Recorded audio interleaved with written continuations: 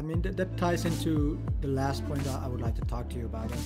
It's maybe not so much just within Italy, but just a question of leftist politics in general for the coming years and the coming decades during this crisis. Like on the one hand, the crisis inevitably brings the state back in. So at least on the level of the state, decades of neoliberal cuts and less state spending on welfare and other public provisions are now, to a certain extent, forcibly reversed. To what extent it will happen, we'll have to see, and it's part of partly the result of how successfully we struggle for them. But at least to some extent, the state is forced to take a more active role in the economy again. And that's something that the left, of course, at least on the level of state and electoral politics, has been asking for a long time, and now perhaps can push to make more permanent again. But on the other hand, crisis powers also give states a lot of options for repression and breaking through barriers of privacy and repression that before would not have been accepted. No, like the use of corona apps is one example. And these also can very easily become permanent. All kinds of principles can become permanently embedded in our systems.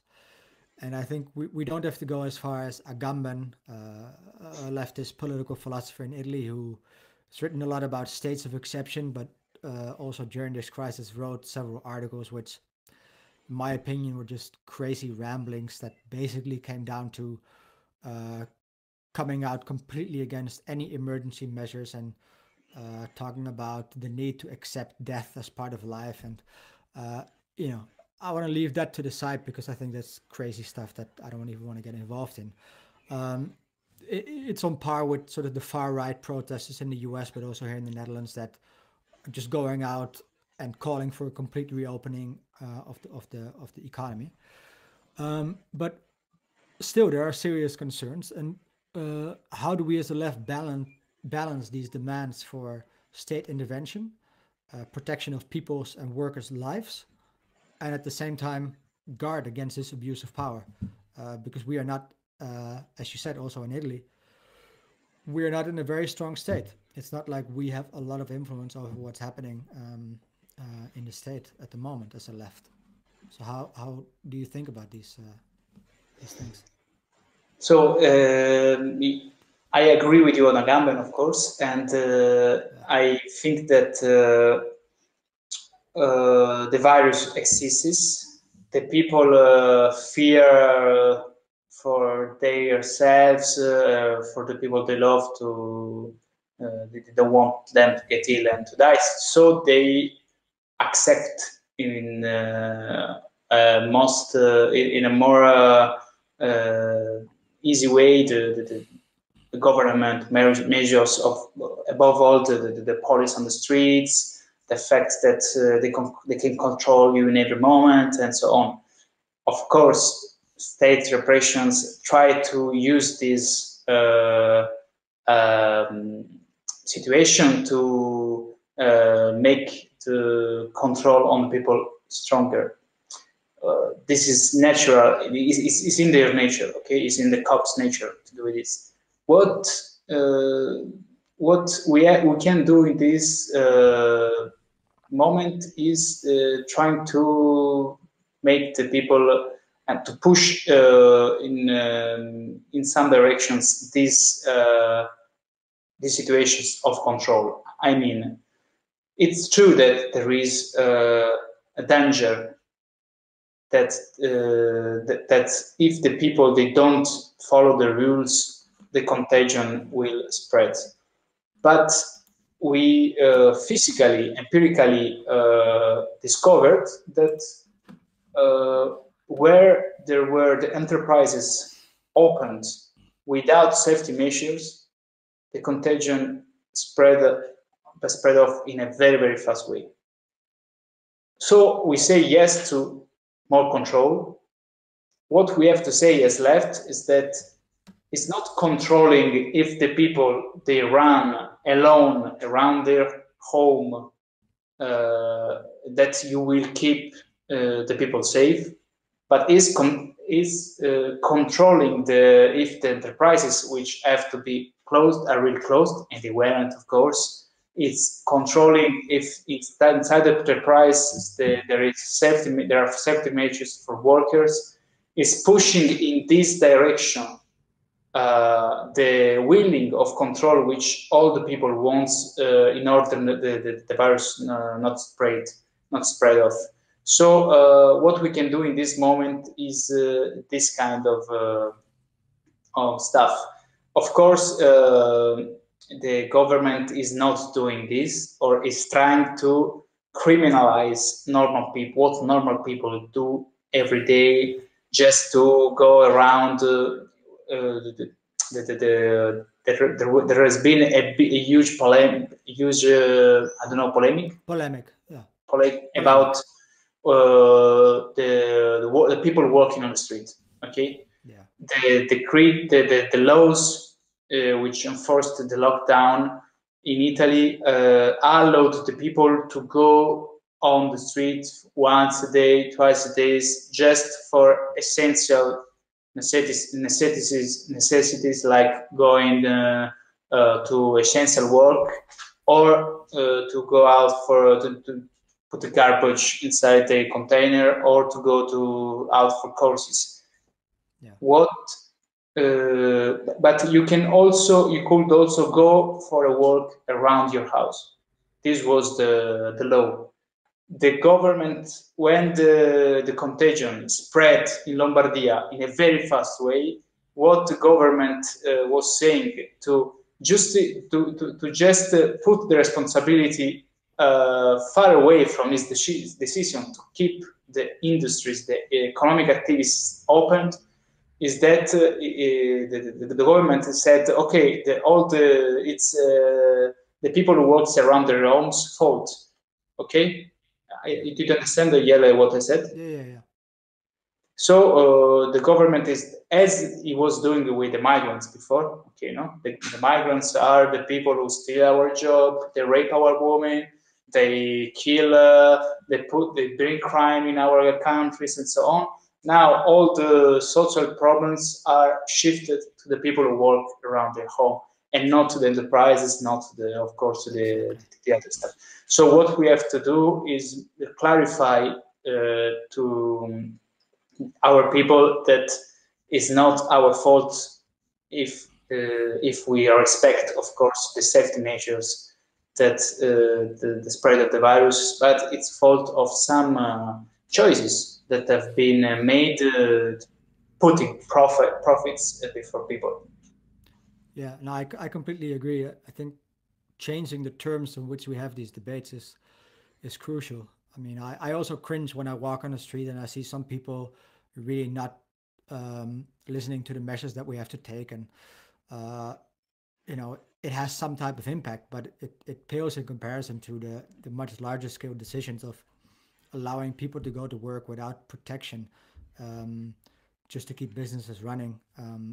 And I think one of the biggest scandals in all of this for Europe as a whole and the United States has been the complete lack of preparations by states. We knew that the virus was coming. We were warned, but there was no large-scale preparation whatsoever in terms of measures, in terms of stockpiling, tests in terms of stockpiling, protective measures in terms of starting to produce these things. And I cannot help but think that this is connected to decades of neoliberal cuts and the gutting of state bureaucracies, and it's really seriously impeded their ability to govern in any sensible way.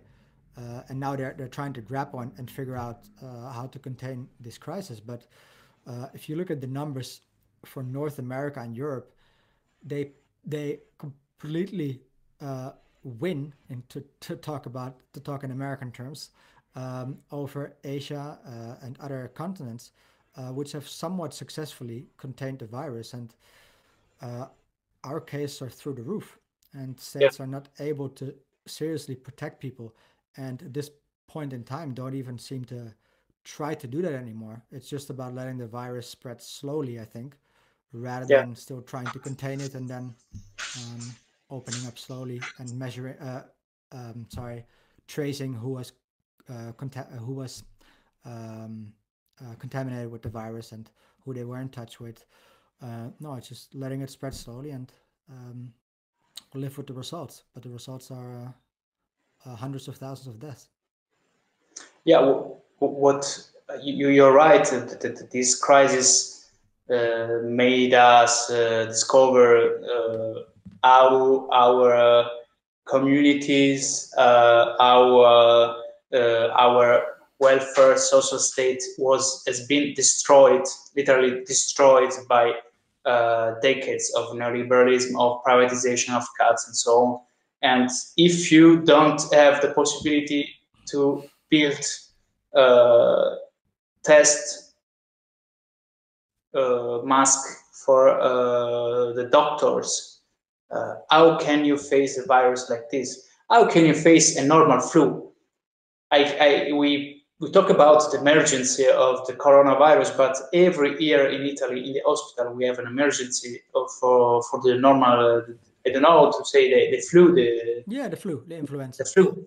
It's very the health system was already in emergency situations before the virus. When the virus came, one of the categories which were, of course, more exposed were the sanitary workers, the health workers, doctors, nurses, and so on.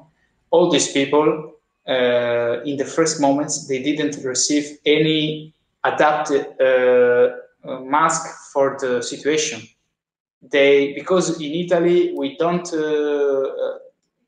have the sanitary system doesn't buys abroad this kind of stuff.